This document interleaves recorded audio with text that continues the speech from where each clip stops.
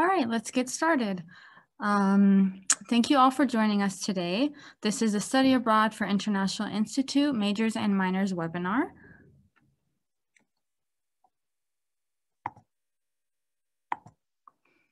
You are currently in listen mode only. You should now be able to hear me. The chat function is disabled. However, at the end of the session, you'll be able to submit any questions that you may have.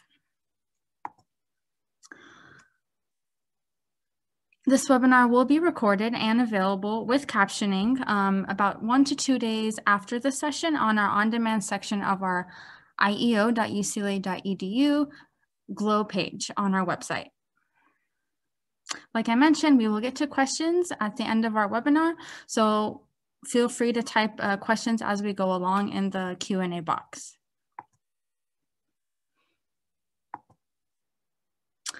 Okay, so my name is Maureen Atala from the UCLA International Education Office, and we are a one-stop shop for undergraduate study abroad opportunities. At our office, you can consult with our study abroad advisors, coordinators, and we can connect you with peers who have studied abroad themselves. Today, I'll be leading this webinar alongside Sandy and Magda from the International Institute as part of our Glow Week.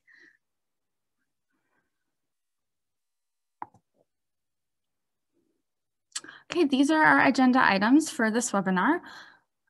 We'll just finish the welcome. I'll discuss COVID. We'll go through some study abroad one-on-one refreshers, major requirements, sample programs, and Q&A at the end of the session.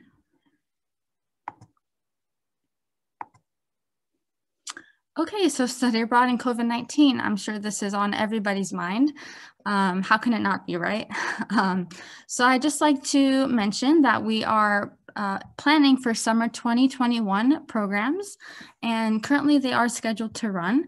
The UCLA Study Abroad Office is monitoring world events and continuously assessing the safety of our programs for our students and faculty abroad.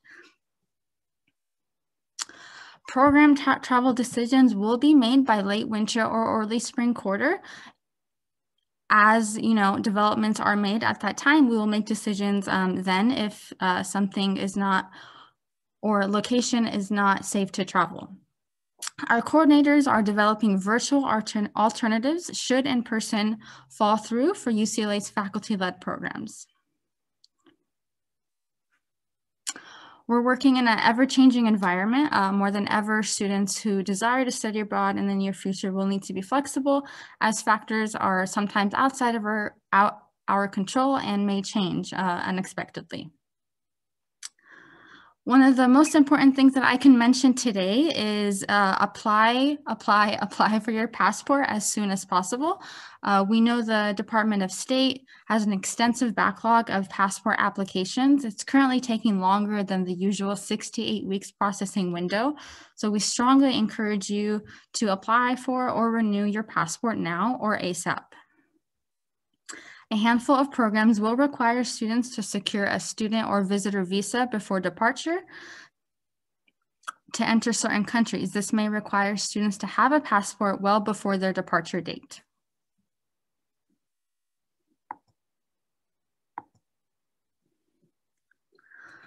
So we've asked students to first view the Study Abroad one-on-one webinar. We hope that most of you have watched that webinar. This webinar is intended to complement the one-on-one webinar from a topic-specific focus. If you've missed it, please do look over that recording on our Glow website, but here are some refreshers. In the one-on-one, we cover topics like types of different programs available to UCLA, how credits transfer to UCLA from specific programs, satisfying those requirements, the costs of those programs, and funding opportunities like financial aid, and the application process and timeline.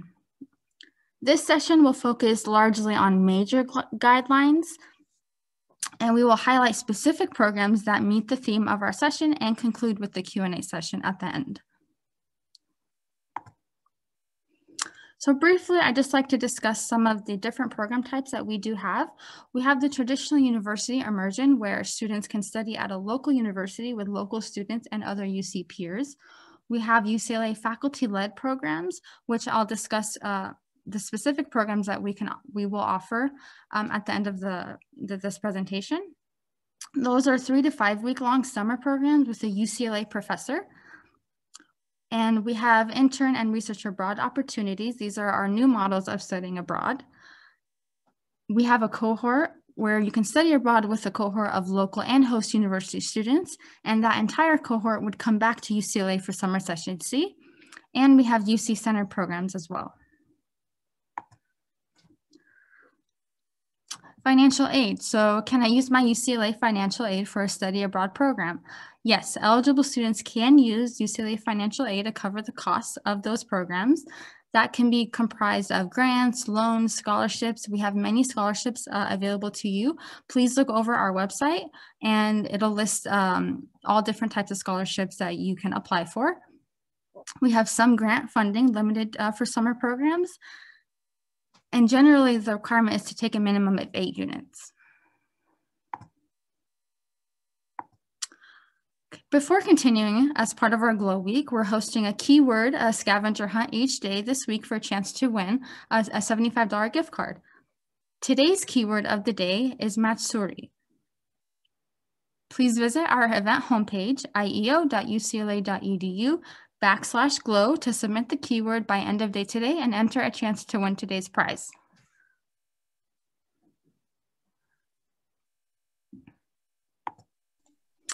Okay, now I would like to hand it off to Sandy, who will review requirements for your majors. Hi, everyone. So many of you who are thinking about doing study abroad through EAP or to travel study, a lot of times don't know where to start. So we usually advise students the first step is reviewing your remaining requirements. So if you run a degree audit report, which most of you know how to do, you will see what requirements you're missing. So you might be missing GE requirements, major, minor, maybe foreign language, or if you just need upper division units. So based on that, depending on which requirements you want to fulfill abroad, that is how you start your search on which programs you want to do.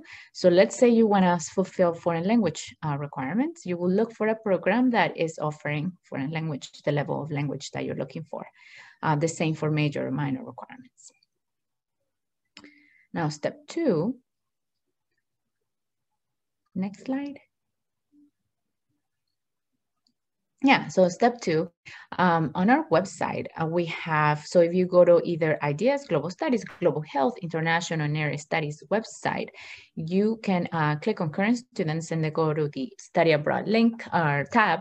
You will find a database that looks like this. So this is for EAP courses programs only. So what we've done is we've selected sample programs and we've listed them on our website and on this database. For example, this is an Argentina program. As you see, we selected the country Argentina. The partner institution, we left it blank so that we can see all the universities that are available in Argentina. So you click enter and you will see the university on the left. Then you have course titles. So you see you have human rights, pop culture, tango, and Argentinian identity. These, and we also tell you which requirement these courses fulfill for the IDS major in this case. We have the same databases for global health, international studies, and global studies. We also have a link right next to each course for where you can see the course description. So once you find these course descriptions, you will send to our office for pre-approval, and that will be step 3. Next slide. So one thing to remember when you're planning your summer travel abroad is that at least 6 upper division courses from your major have to be taken at UCLA. Anything beyond that you can take abroad. So, but you're not restricted only to taking courses for the major. You can just take those study abroad just to develop some other interests.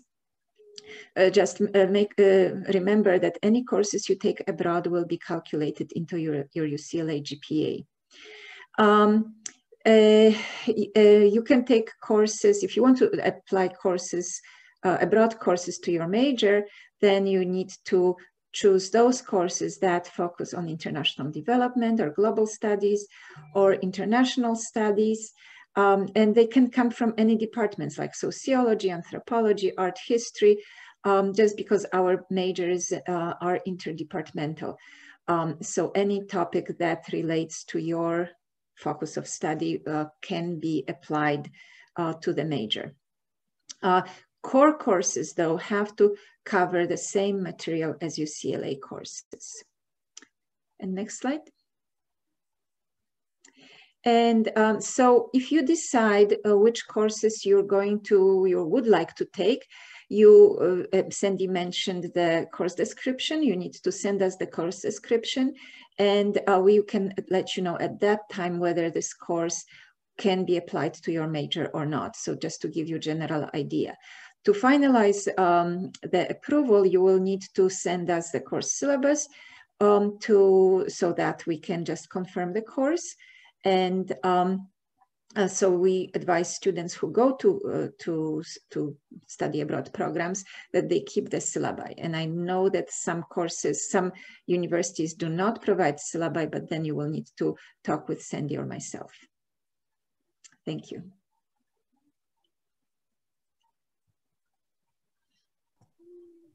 Thank you, Sandy and Magda. Okay, so next up, we're going to talk about UCLA travel study programs. These are 3 to 5 week summer-only programs with UCLA professors. Applications open November 18th, and the program fees will be updated on our website in November. Like I mentioned, if you haven't already taken a look at the travel study webinar in the beginning of the week, please do so on our on-demand sessions on our website. Okay, first up is our Global Studies Paris program, taught by Professor Ali Baded. This is a summer program, and this program explores the questions of Americanization in France. Students are expected to have taken at least an introductory course on globalization prior to participating in this program. The coursework would be Global Studies 110A, Global France, and 110B, Culture and Multiculturalism in France. Some highlights, visits to museums and river tour, and lodging and student dormitory in Paris.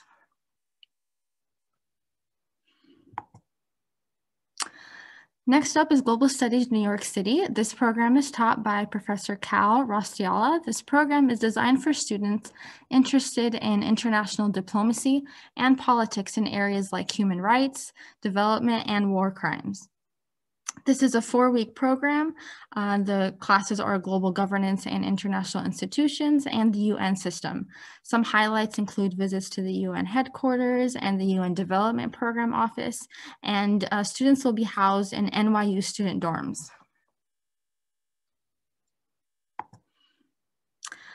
Global Studies The Hague. Now, this is a new program to be taught by Professor David Kim. This program will introduce students to the history, politics, and governance of international human rights.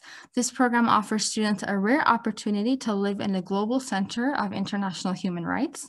Courses are 110A, Human Rights, and 110B, Transnational Actors and Institutions of Human Rights. Some highlights include a weekend excursion to Brussels, museum visits, and visit to the UNHCR.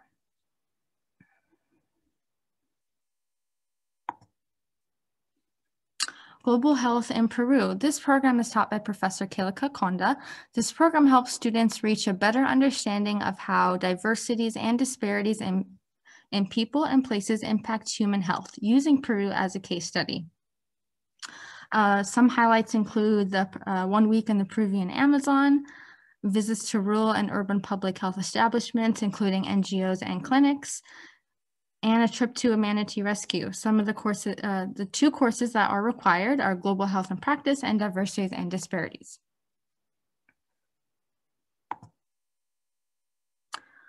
Global Health and Medicine, East-West Medicine. This program is taught by Professor Wei Jun and designed with pre-health, medical, nursing, and public health students in mind. This is a 4-week program in Shanghai, China, and some highlights include developing a personal health plan with traditional techniques, Tai Chi lessons, guided visits to hospitals and clinics, workshops on practices such as acupuncture. I would like to mention that all of these programs are listed on our website in greater detail. Because we are limited on time, I won't be able to go to too much detail on all of them, but please check out our website for more detail. And then next up, we have the International Area Studies Asia program. This is going to be virtual only and taught by Professor Bob McCann. Details are still being finalized on what exactly the virtual program would look like. However, we hope to have everything updated by the registration launch of November 18th. This course will focus on strategic business communication and business leadership across Asia. We plan to have virtual excursions to relevant cultural sites in Asia with guided tours, as well as virtual company visits as well.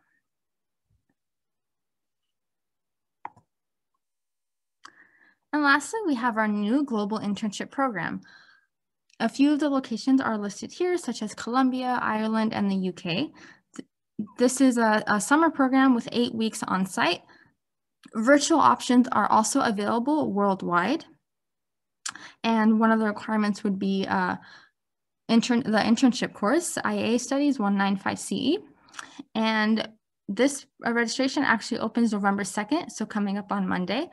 And the deposit would be $200 to hold your spot. If you have any further questions or want to learn more about the Global Internship Program, please email Andrew Bottom in our office. The contact information can be found on our website as well.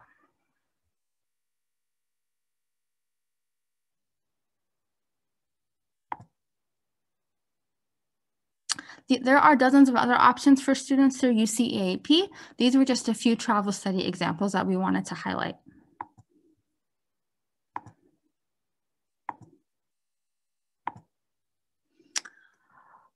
Okay, and this would be our email newsletter. If you want to sign up to receive study abroad program updates and communications, please use the QR code here to sign you up, and we will keep you updated with program updates throughout the quarter.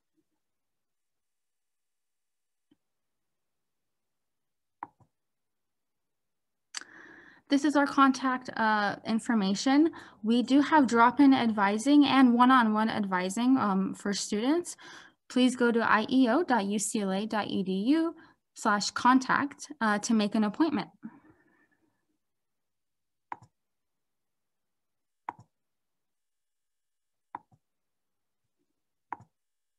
Okay, and that concludes this webinar. We have about 10 minutes of questions, so please feel free to use the Q&A function box to submit any questions that you may have. Thank you all for joining us today, and we look forward to you joining our programs.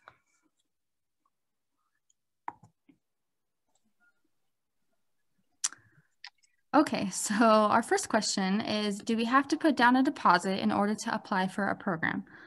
So yes, so for our travel study programs, there will be a deposit, and usually we do not allow students to apply for more than one program due to some programs may be impacted. However, if you email us, sometimes we can make it work, but it just kind of depends on the type of programs that you're interested in applying in. I believe the deposit for the travel study programs will be $200. And if you go to our travel study webinar, it will list the exact amount and when everything would be due. Someone said, wait, can I see the page for signing up for emails? Yes, let me go back to that right now.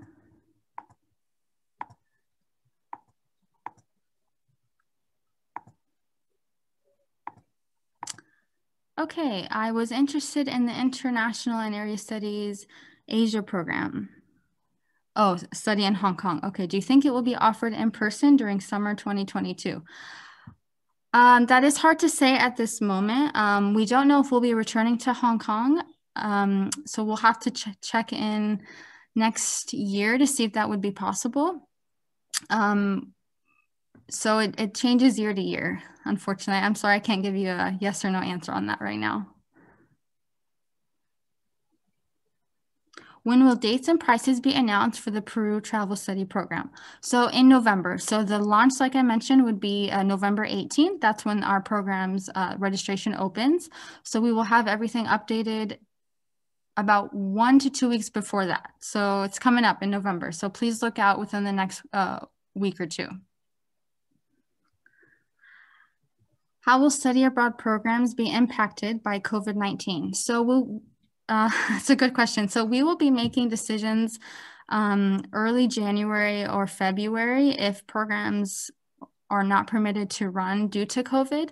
Right now, we are still planning like everything will be running as normal. So we will update you if any changes, impact some programs.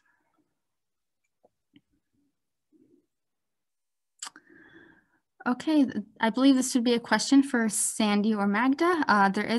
You said there is a requirement that you have to take 6 major courses at UCLA. Is there a similar requirement for minor courses? Sandy and Magda, do you want to take that one? Sure. Magda, correct me if I'm wrong, but I believe there's no minimum requirement for minors. No, not for our minors. Some minors at UCLA may have some restrictions, but our minors do not. Yeah.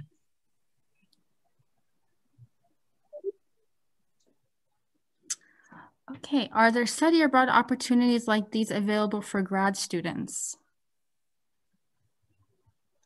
I can say something, if I may. Yes, go ahead. Yes. So in the summer travel actually is open to all students, even to graduate students. And in the past, we did have students who went to Hong Kong, graduate students who went to Hong Kong program. So they are available. But I don't think you would be taking those, you will be able to apply those courses to your graduate degree. So you would have to check basically with your graduate program whether those courses that are offered can be applied to your degree.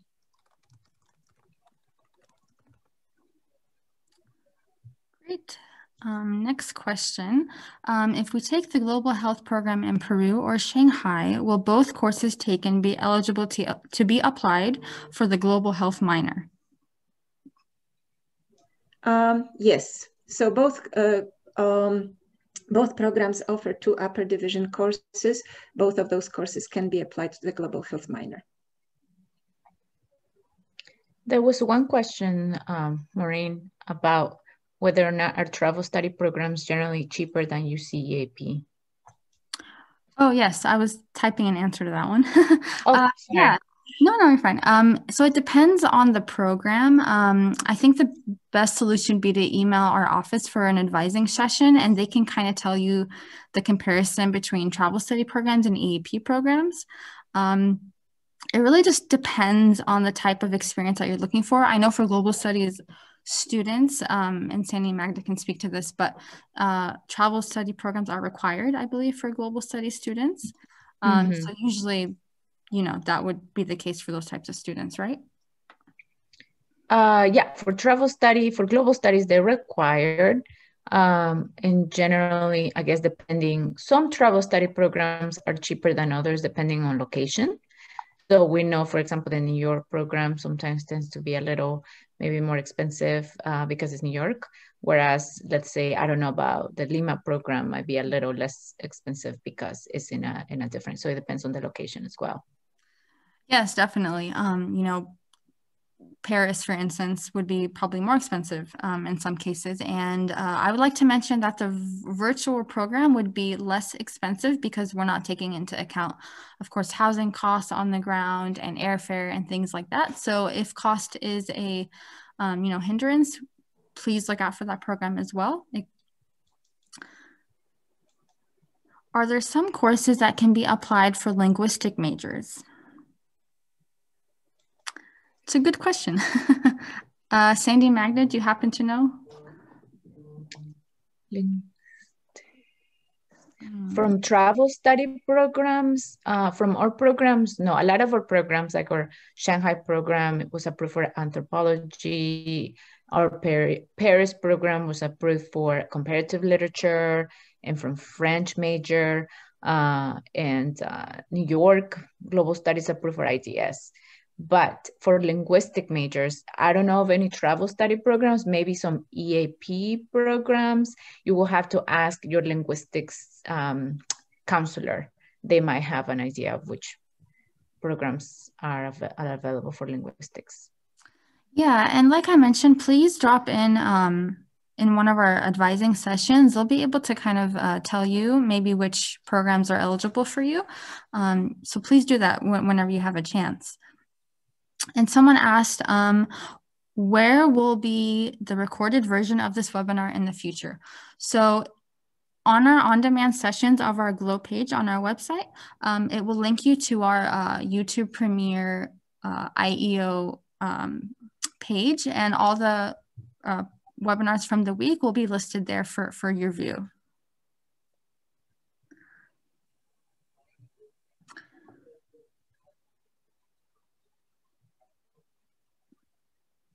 Okay, just reading some questions here.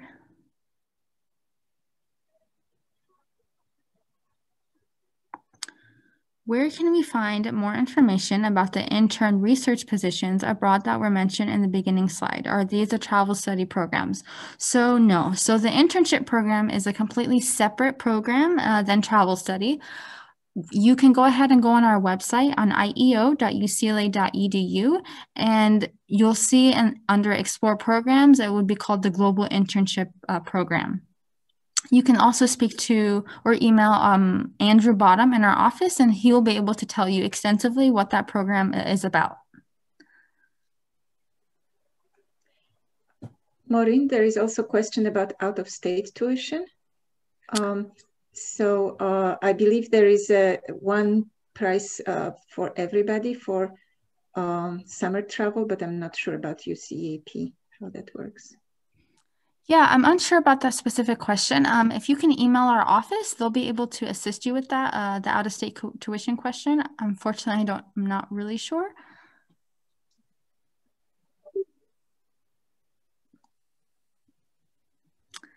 Okay, we have a few minutes if anyone wants to keep sending in questions.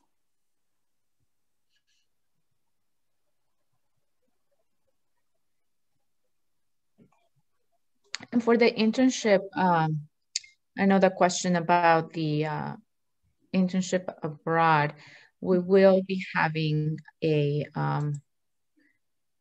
or IEO will be having another workshop about that. That would be the 16th, the week of the 16th. November 18th will be, I'm sorry, what date is that? It's on that week. Yes, November 17th. The Global Internships Info Session will take place at 4 p.m. So probably that's going to be also on IEO website, but if you're interested in learning more, that will be, again, the 17th of November. And we will be sending information about that on our weekly bulletin for those of you who are interested. Great, and I actually was able to confirm about the out-of-state tuition question with a colleague. So no, not for us. So for travel study programs, it does not apply. So out-of-state and in-state pay the same? Yes, for travel study programs, yes. Yeah, but for EAP, it's not. For EAP, yeah. I'm not sure.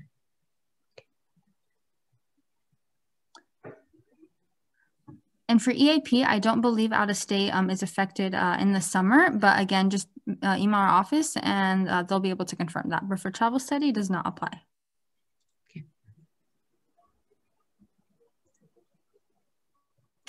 Okay, I think that's it for questions. I don't see any more coming in. I'd like to thank you all for joining us today. Please take a look at some of our other sessions today. And if you want to watch any of the other webinars, go ahead and you can check them out on our on-demand session of our Glow page on our website. Thank you all.